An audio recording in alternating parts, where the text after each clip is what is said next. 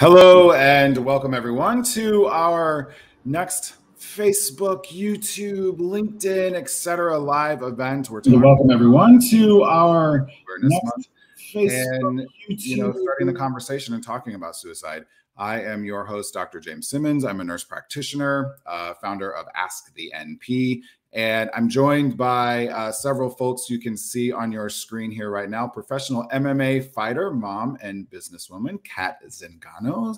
Wave hi, Cat. There you go. Oregon Medical Director at Providence, Dr. Paul Geiger.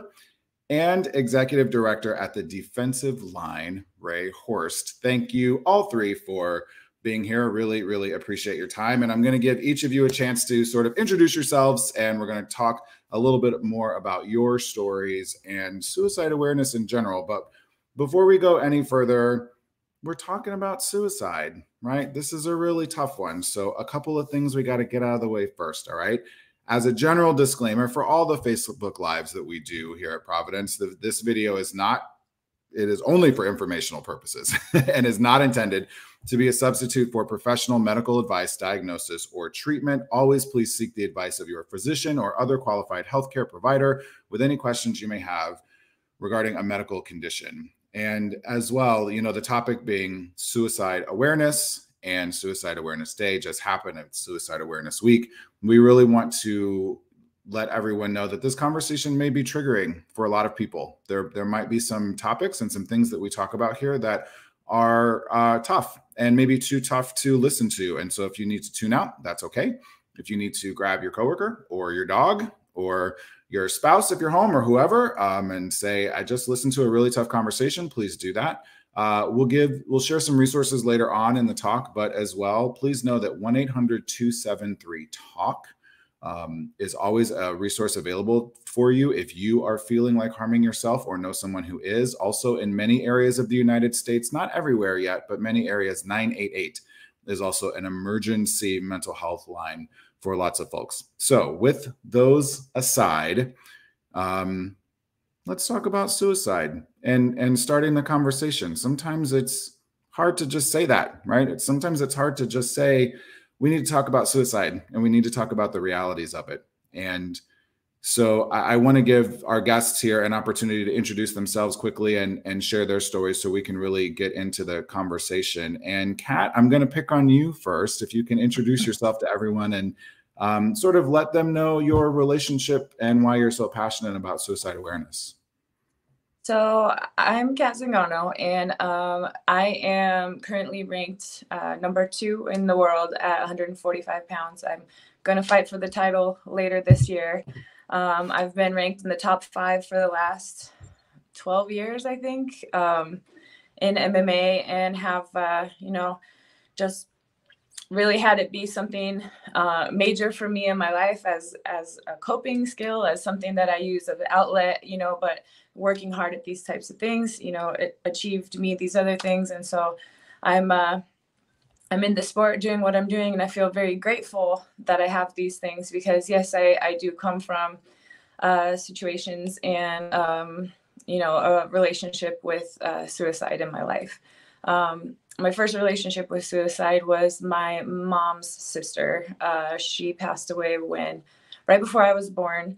I didn't, know her. I'm actually named after her. My middle name is Deborah, and her name was Deborah. But, something I saw with that my whole life was just, my mom was always sad. She was always missing her sister. I mean, she carried on. She did a really good job with us kids, wanting us to remember her sister or think of her sister in some really positive ways. But there was always, a sadness and a darkness to their family because, she had postpartum depression issues that, she didn't get through, and she passed away. She committed suicide, having 2 younger children, little kids. Later in my life, back in 2014, my husband, who was also my coach, and, he's the father to our little boy, Braden, who was 7 at the time, he also decided to take his life. He was, going through a lot of stuff mentally and physically, and, had substance issues going on and things that, he didn't figure it out. He didn't get through that fight. And, 2014, I think it was basically the peak of our career together. He was my coach. I got there with him, and I was fighting for the belt in the UFC. And, I hurt my knee, and I lost the title shot and all of that. And, he got super depressed, and all of these things caught up with him. And, he ended up taking his life in January of 2014. Wow. And, Cat, this is the second time now that I've heard your story live, and it's so difficult to hear. I can't imagine sharing it, repeatedly, but we're so glad that you do, and that you are talking about the situation with your husband and with other family members in order to bring, awareness to suicide and help open up that conversation. Thank you so much for sharing that. I truly appreciate it. We're going to come back to you. We're going to have a lot more to talk about this. I want to give Ray popped back in here. Hopefully we've worked out our technical issues. Ray, Horst, I want to give you a chance to introduce yourself. Yeah, thank you, James. And Kat, thank you for sharing your story. I've never heard your story before. So I'm grateful for the opportunity to talk to you a little bit more about your life. But I'm Ray. I'm executive director for the Defensive Line. And we founded our nonprofit out of the loss of my cousin, Ella, to suicide. And I started this with my aunt and uncle and my cousin, Solomon. And Ella was just a brilliant young woman who struggled greatly and ended up dying by suicide on January 23rd of 2018. And her parents and my cousin Solomon were really struggling to find a way to do something with that. I mean, and there's no obligation to do something with that, but they're these really forceful people with so much passion and so much love, and it just felt like there was this opportunity to turn that into something purposeful. And so we've been talking for a few years and decided to form the Defensive Line and share their story, because we think that the story of the lived experience is sorely missing from the conversation of suicide. As much as we talk about this and we understand research and we theorize about it, we need more people who are speaking from the experience, the perspective of losing a loved one to suicide or struggling with suicide themselves. And we want to elevate that into the conversation. So we have a storytelling program where we share the story of our co-founders, and we're building a speakers bureau, people like you, Kat, who have a really compelling story to share. And then we also have a suicide prevention workshop program, which we're very, very proud of, where we work with the leaders of young people in schools to talk about how they can be better suicide prevention interveners, advocates, have more crisis-based conversations, and connect young people to the resources that exist already within their school to support their mental health. So I'm just very excited to be here with you all today and talk more about this work and how we can keep moving forward in suicide prevention. And I think prevention, sharing those stories of the lived experience, Ray, you're onto something that people don't, I think, often relate to prevention or relate to the stories of suicide in general. And so I'm really, really anxious for our audience and myself and everyone to hear more about how you and the Defensive Line are doing that. That's exciting work. So thank you very much for that. Dr. Geiger, I want to give you a chance to say hello to everyone and let us know what your role is at Providence and your relationship to this really important topic before we get going. Great. Thanks, James. Yeah, my name is Paul Geiger, and I'm a practicing psychiatrist, and I became interested in this topic because throughout my now nearly 20-year career working as a hospital-based psychiatrist, I frequently worked with folks that were suicidal, struggling with suicide. I've lost many patients to suicide, and over the years became aware of scientific research and best practices that we knew were out there that weren't necessarily being implemented nationwide or throughout our system. I had a leadership role at Providence within the mental health division in Oregon. I'm currently at the health plan and oversee our zero suicide quality improvement focus group for the system.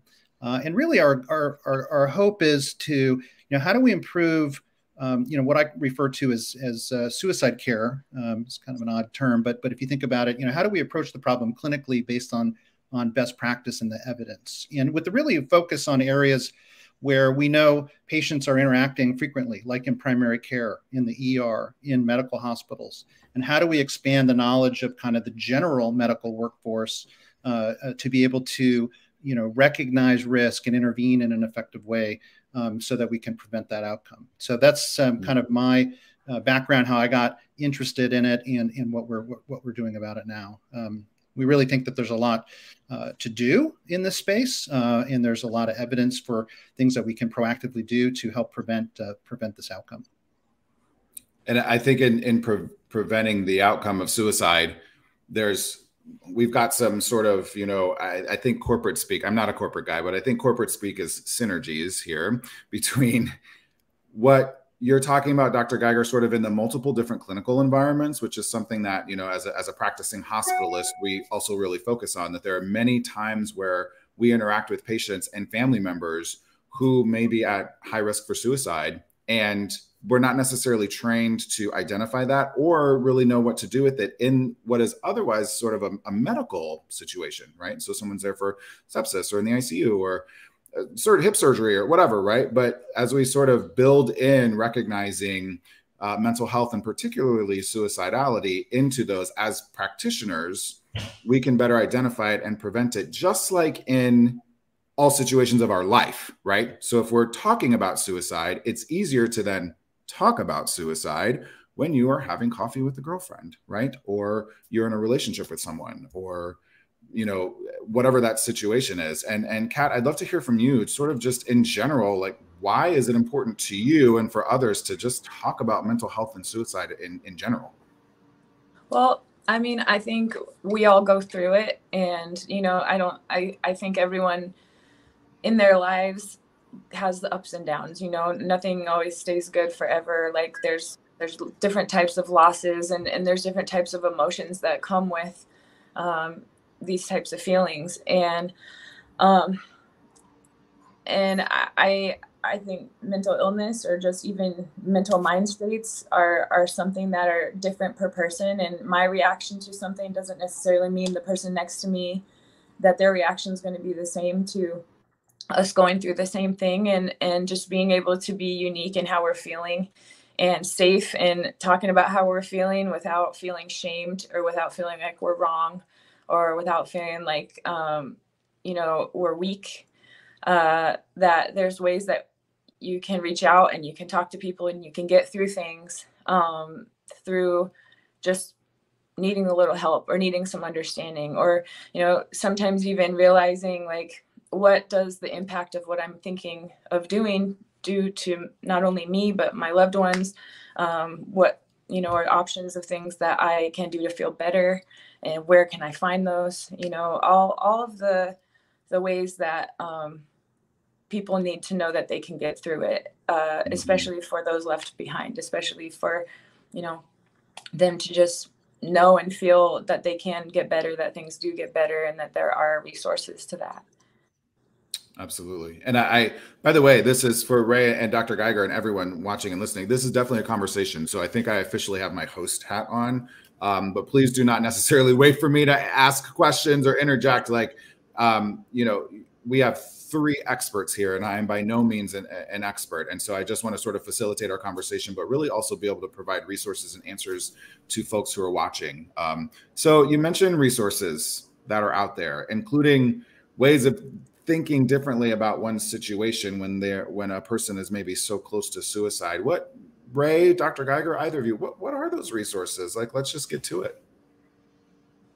Well, I think one thing Kat touched on that I think, just to go back to the question you asked of her, that is such a big part of a resource, is getting rid of the shame around suicide and suicide ideation and mental health and mental illness. And that comes with starting a conversation and being able to normalize the language and the words that are even part of this conversation. I think, one thing you experience when your loved one dies by suicide is just how afraid people are to talk about how they died, and just walk around you with tiptoes. And I think, you know, so many of us do have these thoughts. I've experienced suicide thoughts, and I know that is, you kind of get overwhelmed with shame. And so when you have a resource like the American Foundation for Suicide Prevention, or, I mean, I'm an advocate for speakers bureaus of people with lived experience, where the resource is to hear other people's stories. I think that is such a huge value add to anybody who might be experiencing these struggles, because they can hear the human experience voiced back to them. You can kind of add a face to the name of what you're hearing and the language that you're hearing throughout. So I'm really an advocate for organizations that elevate stories like this, and like Providence, and having conversations like this today. Yeah, that's a great point, Ray. I think that's, you know, in a way, perhaps the key issue is, you know, there's a lot of stigma and bias around mental health, and folks just, I think, historically have felt, you know, nervous or, you know, shamed, perhaps, reaching out for help. And I think that's a key element, you know, of our work, is to really, you know, how do we take those barriers down so people don't feel like there's a stigma in asking for help? You know, you can't step in and assist somebody if you don't know they're there, right? And so, and how are you going to know? You know, that's part of our education approach, even with families. I mean, sometimes people are nervous. You know, if I ask about it, am I going to plant the idea in somebody's head? And there's a fair amount of research that shows that that's not the case. You know, that if you are worried about somebody, it's okay to ask. You're not going to give them, you know, an idea that you know, they haven't thought of before, and you can only be a help. So I think that's a key issue. You know, working with education, that it's normal and okay to ask for help, and by sending that message about what the avenues are, what the helplines are, what the resources are, constantly sending that message, I think, sends a secondary message, which is it's completely okay. It's okay to get treated for diabetes. It's okay to get treated for asthma. And if you're stressed out, you're having panic attacks, you're depressed, or you're suicidal, it's okay to ask for help. It's the same thing. You mentioned asthma, and we are pretty trained, even if we're not trained, to know that someone's having a hard time breathing, right? I can hear this person wheezing. They're not breathing very well. I should maybe do something about this. I should call 911 or like ask someone around me for help or something. We're not as trained on some of those mental health signs. What are some, and this is for all three of you, whoever wants to jump in, what are some signs that we can say, okay, help, or even ask that question, right? I have said in the past, and this is a little bit controversial and maybe a little aggressive, but it's better to have a pissed off friend than a dead one. Asking someone and sometimes being intentional about it, are you planning on hurting yourself? Is because I do have some training, but some folks who don't have training about how to get to that place and ask that question, like, what are people looking for in their loved ones when they might be suicidal? Yeah, maybe I'll just jump into that. I think, you know, no one's got a crystal ball, and there's probably no perfect way to do this. And I think the best place to start is, you know, if you have somebody who you have a relationship with, often you'll have a spidey sense around something seems off. And I think it's completely okay to just start. It's probably best to just start with being very super general. Like, how are you doing? I'm a little worried. You don't seem like yourself. And, you know, you could share what you're observing. And that's probably a good start. And then kind of depending on where that conversation goes, you can direct people to resources. But I think that's just the, you know, you open the door, right? I've noticed, I care, I'm concerned, share with me. And then I think you take it from there. Yeah, I love that, because that's what I would have jumped in on. I think the number one thing I would say is noticing a change in behavior and trusting your gut and your relationship with that person, because there are so many warning signs, but they're not consistent with every person, you know, and they don't show up consistently in every person who attempts suicide. So I think, you know, at the defensive line in our workshop, we go through an acronym called our D lines, and it's don't ignore your gut, listen for the signs, interact, name your concern, evidence your concern, and create a supportive environment. And it's all about that gut interaction and having those conversations and building trust with somebody and coming back and asking again and noticing. And I just completely echo that. And I think it's the perfect way to approach it. Yeah, I do think it is a complicated thing to see sometimes. Sometimes people are the life of the party, but you know, when they go home, it's very different once they're alone. And you know, some people, they like their space. They like to be alone, and they you know, they'll come back around when they're feeling better. Some people, when they need space, it's not a good thing, and you don't know if you should be checking on them. You don't know if you should, you know, if they're pushing you away, are you supposed to fight back? Are you gonna let them? Like it's a very, very complicated thing. And I think but I do think there is a vibe to it. I do think there is something that you, like you said, that you can sense is off. You know, people go through things, and sometimes you don't know if that's the one that just, you know, they're over it, they're done, you know, they don't want to be here. And I think there's a look, you know, there's a bit of a look in their eye, a little bit of a energy that they have. And, you know, I think those are the moments when it's safe to say, like, hey, where's your head at these days? Like, how are you doing with this thing that you've been going through? Or like, I know this type of thing from before in your life has been, you know, on your mind a lot at times. Like, how are you with that? Where, you know, where do you stand with all of that? Are you good? Like, do you need anything? Do you like, are you all right? And let them see that you're ready to meet them wherever they're at, so they can let it out and they can talk to you. And then you guys can talk about what you can do to help them not feel alone, or help them feel like we will get through this, or it's going to be okay, or those types of things where it takes away the pressure of the aloneness and the shame of even having that thought or those feelings. You know, it's big. It is big. And there's sort of I think a tough realization from those of us maybe trying to help someone who might be in a situation where they're feeling suicidal, and that, okay, what do we do after that? Like, we've sort of opened the door. We've opened the door, and this person is saying, yes, I'm in a really rough place. And then it's like, oh God, what do we do then? So what do we do then? When someone said, yeah, I'm feeling like harming myself, I'm not in a good place, and thank you for being receptive to listening to me. But then what are the next steps after that for those of us trying to help? I think checking in a lot, and you know, just seeing where they're at, asking them about their day, asking them what went good.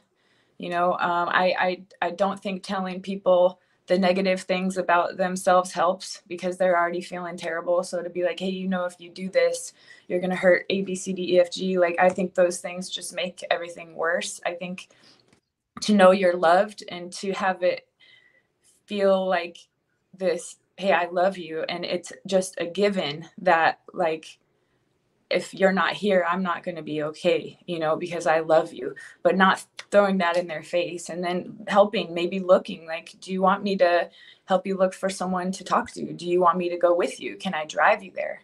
Like, do you need me to come to your house and get rid of your bottles? Or like, can I take your kids for a minute and like give you a break? Like, what do you need? And then if they don't know what they need, then you start helping. Like, you just start, I don't know, let's try this, let's try that. And, you know, maybe start throwing some things at them and see if any of it is attractive. And then, you know, try to provide some way of getting there, or some way of walking in that direction. Yeah, I love that. Like, it's, what kind of support do you need? I don't need to bring in all of my solutions for you necessarily. You can tell me what kind of help you really need in this moment. And also, like, don't try to fix it for them. You know, like, your job is not there to make them not sad anymore. Like, you're there to hold space with them and give them room to feel whatever they're feeling. And like Cat said, continue to come back and continue to give them that room and check on them. You know, I think that's all really important part of staying there with them, and give yourself ample time. If you start a conversation with somebody around this and they open up to you, make sure you have the time to stay there in that conversation. Don't just run off 5 minutes later to run to your next appointment. Mm-hmm. Mm-hmm. Kind of like this conversation we're having. Unfortunately, we don't have too much longer. I realize we're already 25 minutes in. So thank you for sharing that. We have had a couple of questions come in already on LinkedIn that in our few minutes here we have left, I want to see if all three of you can help us answer. We started to get to it. Actually, we were just started to get to this one. Can you please address how to provide support without minimizing the issues that the affected person is facing? And I think sometimes it's hard for us to not do that, right? I'm such a solution person, right? So it was really great for you to hear, like, don't try to fix this for them, right? Like, I want to come in and like a wrecking ball and be like, let me just fix it all for you. I also sometimes will be like, oh, it's just a cat, like your cat died or whatever's going on, right? And like, we should all not try to minimize that. How do we do that? How do we not be the jerk who, minimizes what's going on? I think it's fair to ask what kind of support they need, where it's like, hey, do you want me to listen? Or do you want me to help you think? Like, do you want me to say things like, do you want solutions? Or is it more useful for me to just hear you right now? And, give them the space to tell you what they need, and if they don't have anything and you're like, is it all right if I offer what I think could be a good idea for you to go do? But I don't think having an opinion on what they're going through is fair at all. And I think that shouldn't be touched. I think that goes, like, what they're going through needs to be discussed with someone that knows how to do this and like how to help them sort their thoughts and organize what they are going to do about it. I think as a friend and as someone that's trying to approach someone that's going through it, I think, you just make sure that they know you're there and that they're being heard and that you're in it with them to figure out how to get out the other side. Yeah, that's a really nice way to phrase that. And I think, just approaching it from kind of a neutral, non-judgmental position. If somebody's overwhelmed, they're overwhelmed, and people get overwhelmed with different kinds of things and different sequences of things. And the important things is not whether it makes sense or makes sense to you. It's the fact that this is somebody you know and care about, and they are overwhelmed. And so just acknowledging that, like, wow, you are really overwhelmed right now. You're really struggling. How can I help? And Kat, you had a perfect script, I think, for that, which is, what can I do? Do you need a ride? Do you need an extra hand? Tell me how I can help. And just that moment, I think, provides hope for people. So that would be my approach. I love it. I love it. There's, another question that we have, and this one is pretty sensitive. The person on LinkedIn is asking, I'd really like to learn how to communicate with the person who may be immediately suicidal. So has a gun, has a very specific plan, has another weapon or something that they may be using to harm themselves, medication, something like that. What are we, if as lay persons, so if we're not professionals, but we're just a friend or loved one, and someone is immediately suicidal, what are our best actions? Well, I think asking, again, having permission does a lot, and asking if you can come and take things away or have them put it down or, move it away. I think if it's immediate, I think there's times where you do need to do welfare checks and you might need some support. You might need to call a mental health worker through a police station or through something like that to come and support you, because there definitely can be moments where it's, you've bit off more than you can chew if they're already there, so I guess kind of trying to assess like is it like right now or go time? And if that's it, like bring in the troops. I think if it's something where they're thinking, they have pills, they have guns, they have stuff, but it's, not in their hands. It's, maybe not even on the coffee table. It's, away. I think those are things that you can talk through and ask if, hey, for the meanwhile, would you be okay with me taking these things or me putting them in a box and locking it, or me doing something that can at least give someone a little bit more time in decision making if they are upset or if they are feeling overwhelmed, or even say, hey, if you're thinking about this, can you promise you'll give me a call, and we'll talk or something. And I think that's all really powerful and excellent. I worked on a crisis hotline for a number of years in homelessness, and we got a lot of calls of people who are experiencing present suicidality. And bringing in the troops is a big part, and I think that's, in some ways controversial. But I think in a moment of somebody is immediately in danger of harm, you have to do what you have to do. I also think it depends on the situation. If you're sitting with somebody, it's different than if you're on the phone with somebody. Sometimes it's about bringing them to the present moment, asking a ton of questions about, what their plan is, going through, trying to kind of get them to talk a lot more and assess the situation as much as you can. Buying time a little bit is important. And just asking tons of questions about where they are, what are they looking at, what's around them, try to bring them into the present moment.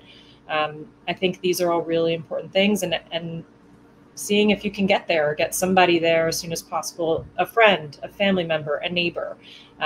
Just try to get them to be not alone immediately, and then, see what you can do in the moments following.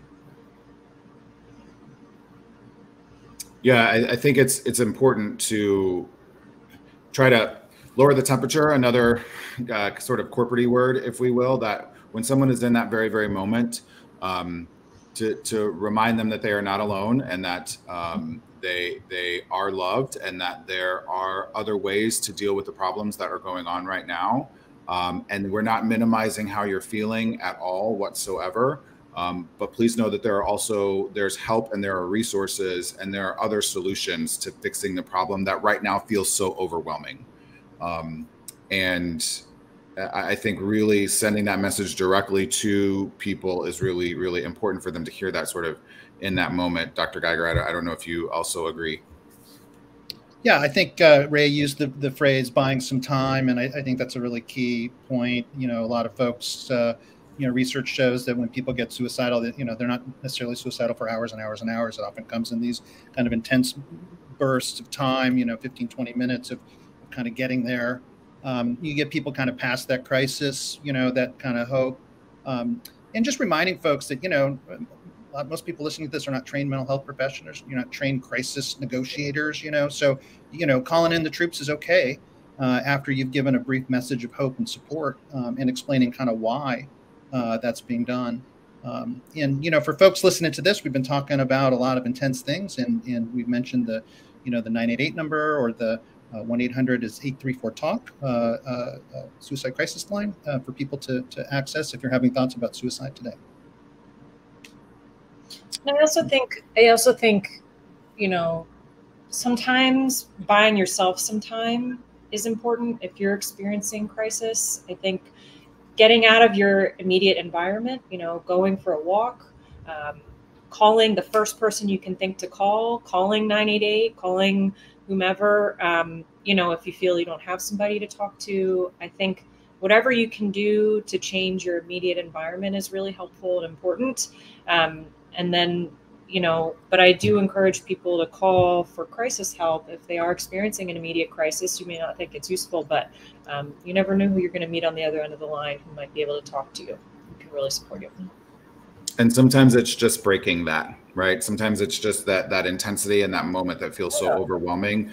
Someone can really just break that. And maybe it is someone who actually isn't in your world, but is sort of trained to help you in that moment, Ray, like you said. So thank you for that. And Dr. Geiger as well. I just want to remind folks watching and everyone, 988, so like 911, but 988 works in a good chunk of the country. Give it a whirl, try it out. If not, 1-800-273-TALK or 1-800-273-8255. That number still works as well. We have just literally about 60 seconds or so. I just want to give each of you an opportunity I want to say thank you for coming on and sharing, albeit briefly, sharing your stories and your resources and your perspective about this. And I would love to start with you, Dr. Geiger. Just sort of one last thing, like you have everyone's attention. One last thing that you want everyone to know in terms of a takeaway regarding suicide awareness and suicide prevention. I just reemphasize the importance of doing what you can to lower stigma and help people around you realize it's okay to ask for help. That's the biggest thing. People who are in that headspace need support, and they can benefit from the help available. So to what you can do to get people connected, that's the key. Awesome. Ray, any last thoughts? My Aunt Martha always says that suicide prevention is about hope. And I think it's one of the most powerful things I've held on to since we started this, because it's not what you would immediately think of when you think of suicide prevention. But if you're here and you can talk about this, and there are opportunities to talk to other people, and there's a chance to have a conversation, there's hopefulness there, and I think that needs to be leaned into a little bit more. There's opportunity. Your life is an opportunity. There's hope for tomorrow, and there's always an opportunity for something to change, and things can get better. So I really believe in that. I think that is such an important part of talking about suicide. Absolutely. Hope. There is, even if the hope, it feels like tomorrow is too far away, there's hope and there's opportunity in the next moment, in the next 10 seconds. So break whatever overwhelming cycle you're in whatever ways you can. Go pet the dog, or go pee, or take a walk, or make an omelet, or whatever you need to do, and know that there is hope in the next 10 seconds. There's hope in the next hour. So thank you for that, Ray. I really appreciate that. Cat, any sort of thoughts around your experience in suicide prevention and suicide awareness as we wrap up here? I just really want people to know and understand, like, you can get through it, and like we can get through it. There's a moment later in your life where you're going to look back at this time and you're going to be like, God, I remember how hard that was. I remember how bad I was feeling. And like, I'm so glad I didn't do that. Like, I'm here. And, maybe that's the catalyst, like, that made you make some changes, or take inventory of the people and the energies in your life, or what can you do differently? What are you sick of more than being here? And see what you can do to change that. Like, what can you talk about to get off of your chest? And what will life be like after you've addressed that? And like, look forward to the day that you get to turn around and look back and be like, man, that was hard. Like, wow, I only remember that. I don't live there anymore. And having that memory be awesome. And that can be you, and that can happen. And it's very, very real. That's awesome, Kat. Thank you very much for sharing that. And Ray, Horst, and Dr. Geiger, both of you, thank you so much for being here. We really, truly appreciate it. I just want to reiterate one last time, 988 in most parts of the country if you need help, or if you need help helping someone, it's also a resource for you. If that's not working where you are, 1-800-273-TALK or 1-800-273-8255 is still working. You can call that number as well. They also have text lines, by the way. So if you have access to the internet and you can get on real quick, you prefer texting someone, you can do that as well. Thank you again for Providence for giving us the space and the opportunity to have this conversation. I think we have an opportunity to really help people with this. So, we've started this conversation addressing suicide in the US and globally, and please continue to spread awareness about this, and be that conduit, be that help for people that you know and love around you. Also, if you are looking for medical or psychiatric advice, of course, not immediate, in the long term, please visit, of course, providence.org, and follow Providence on social at Providence on Twitter and Facebook, and under Providence Health System on Instagram and LinkedIn. Again, 988 if you need help. Thank you so much, everybody, for tuning in. And thank you for being patient with us going over. We really appreciate it. Take care.